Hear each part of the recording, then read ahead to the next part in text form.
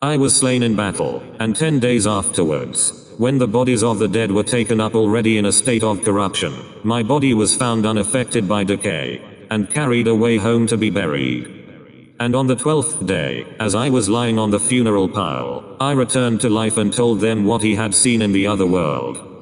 I said that when my soul left the body I went on a journey with a great company, and that they came to a mysterious place at which there were 2 openings in the earth.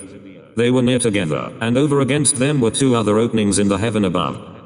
In the intermediate space there were judges seated, who commanded the just, after they had given judgment on them and had bound their sentences in front of them, to ascend by the heavenly way on the right hand.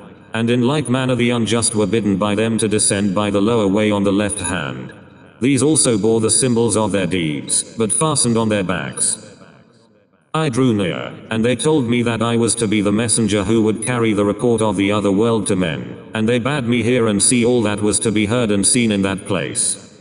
Then I beheld and saw on one side the souls departing at either opening of heaven and earth when sentence had been given on them, and at the 2 other openings other souls, some ascending out of the earth dusty and worn with travel, some descending out of heaven clean and bright.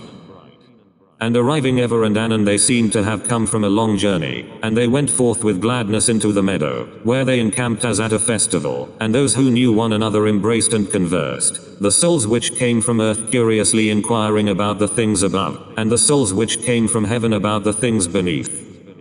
And they told one another of what had happened by the way, those from below weeping and sorrowing at the remembrance of the things which they had endured and seen in their journey beneath the earth. Now the journey lasted 1,000 years, while those from above were describing heavenly delights and visions of inconceivable beauty. The story would take too long to tell, but the sum was this. He said that for every wrong which they had done to anyone they suffered tenfold, or once in 100 years, such being reckoned to be the length of man's life, and the penalty being thus paid 10 times in 1,000 years. If, for example, there were any who had been the cause of many deaths, or had betrayed or enslaved cities or armies, or been guilty of any other evil behavior, for each and all of their offenses they received punishment 10 times over, and the rewards of beneficence and justice and holiness were in the same proportion. I need hardly repeat what I said concerning young children dying almost as soon as they were born. Of piety and impiety to gods and parents, and of murderers, there were retributions other and greater far which I described.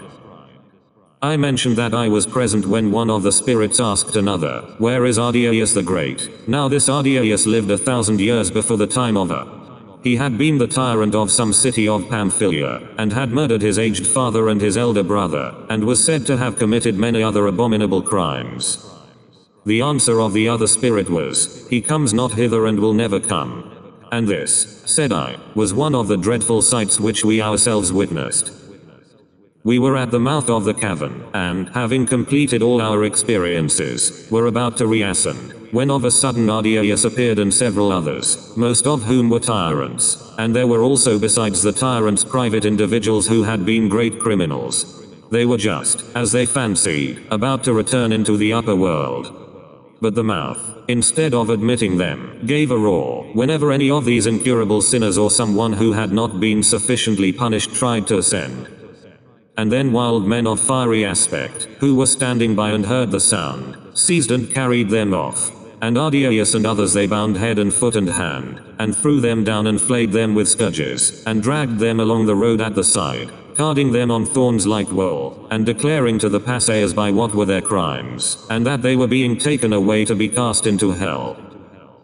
And of all the many terrors which they had endured, I said that there was none like the terror which each of them felt at that moment, lest they should hear the voice. And when there was silence, one by one they ascended with exceeding joy.